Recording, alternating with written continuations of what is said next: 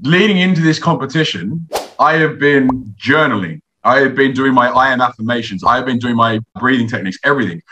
I also live off the mentality that is you're a winner until you're not.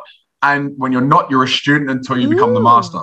In life, we are always a student. The second you stop learning, you fucking shoot yourself down.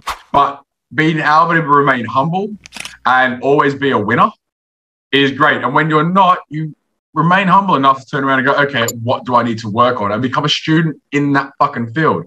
It's that fucking mindset to turn around and not be arrogant about it, but go, I'm a winner. I'm a winner. I've won this. I've got this. I've got this. And every single goal this year, I have hit. With all those blessings that are happening, man, I'm curious. What's your definition of success? Now, the way I see life is there are certain areas in life that we need to achieve. You need financial, you need stability, you need love. And there was one other which I can never remember. Being able to help people, earn money from it, have a happy life, and fucking be able to travel and do what I want is my definition of success.